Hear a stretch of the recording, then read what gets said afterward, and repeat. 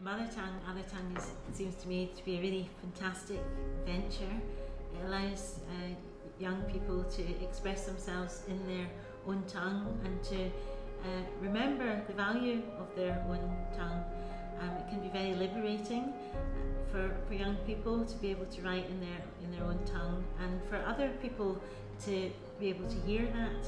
I think that it reminds us again that poems need to be heard, and that we then hear poems in a whole variety of different tongues, of different languages, and particularly now it seems to me really, really important that we value diversity of voices and diversity of language. Scotland is multi-tongued, it is multi-ethnic, it is diverse, and it's really important that we recognise that and we have fun with it.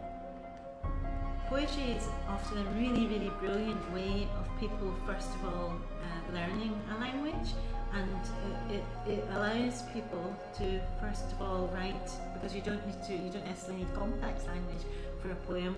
It allows people to use repetitions, to use syntax, to use rhyme, and to use metre in all sorts of interesting ways. And poetry, I think for young children particularly, language is something that you can play with, you experiment with, and to have your own tongue properly valued, and for your other classmates to be hearing phrases in your own language, repetitions, things that you really love the sound of is really important. It's important we remember how playful language is for children.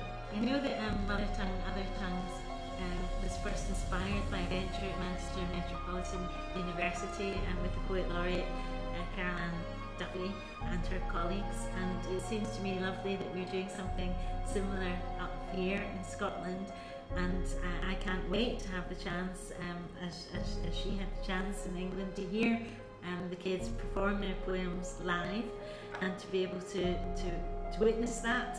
I think that will be great fun, and I'm really looking forward to being there and to hearing the poems. So far I've been very touched to see a lot of the poems on the website, and I've been touched at how many different languages, I think 35 languages have been involved, and how many, and including sign language.